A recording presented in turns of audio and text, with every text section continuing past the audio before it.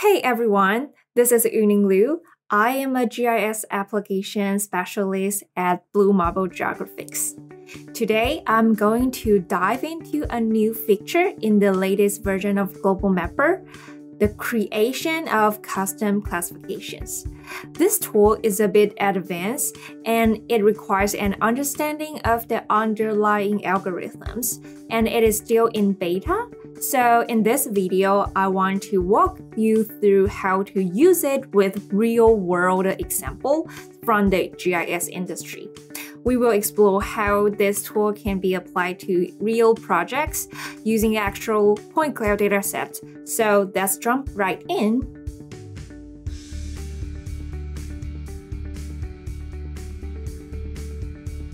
If you are a Global Mapper user, chances are you are already acquainted with or at least aware of our point cloud automatic analysis tool. It is the central hub for point cloud classification, segmentation, extraction in Global Mapper Pro.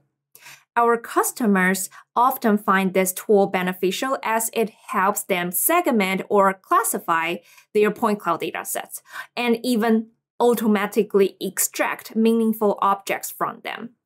Whether their data comes from like Lidar scanners or point clouds generated from drone collected images, this tool streamlines the process, making the datasets semantically meaningful. Looking at our point cloud automatic analysis tool dialog here on the right side, we have integrated some built-in algorithms tailored for popular classification in remote sensing and geospatial analysis, like the ground, noises, and other non-ground classifications. These align perfectly with the ASPRS classification scheme, which is American Society for Photogrammetry and Remote Sensing. But here's the kicker. If you are aiming to classify unique custom feature model that is not covered by our built-in tool or the ASPRS scheme, check out this beta option called Enable Custom Feature Models. This tool allows Global Mapper to define custom classification based on your collected training sample. So it's pretty cool. So in this example, where I have some point cloud data set loaded into the workspace that represents the bridge structure in Florida. It's a really interesting data set provided by one of our customers, Southeastern Surveying and Mapping. As you can see, the point cloud contains a variety of objects that serve as the digital twin of the real world. I can change here to classify Lidar by RGB and look at my dataset in a 3D viewer in more detail. So the ground, the sidewalk, bridge itself, and some street lights there, like moving car, some noise in the air, etc.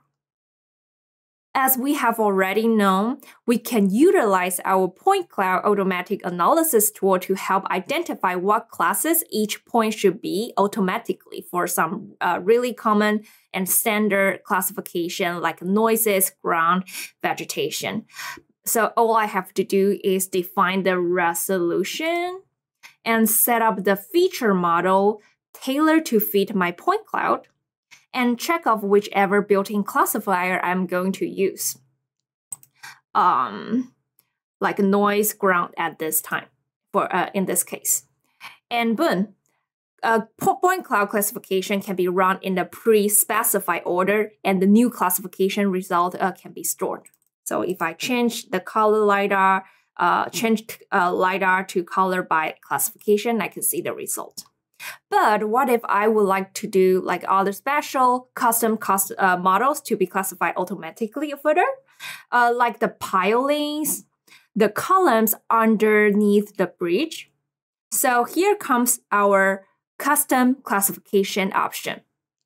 So first we can check this Enable Custom Feature Models beta option here, which will prompt a separate windows for collecting user-collected training sample to tell Global Mapper what a pillar looks like in this point cloud datasets. Okay, so let me navigate back to the global configuration settings really quickly to set my new Lidar code for this custom class called piling, because it's not defined anywhere before. So it should be under the Lidar section, and I just pick one random code that is not used, thus reserved by ASPRS currently, like for example code 30. So I right-click to set a new name for this code called piling, and set class color more easily distinguish this class like a coral color. Okay, so apply and click OK. When we go back to the classification window, we can then click Add Class here to add piling to the feature model section. So we enter piling here, and so when you start to collect the sample groups of the data for the piling model, the piling option should be in the drop-down menu here for you to select.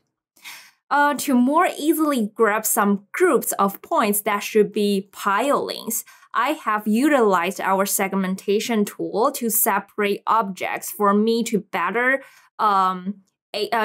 select clusters of points for training sample data collection. As you can see, if selecting the color Lidar by segment, after the parameters showing up here in the segmentation dialog, the individual column has been cleanly separated into smaller individual sections.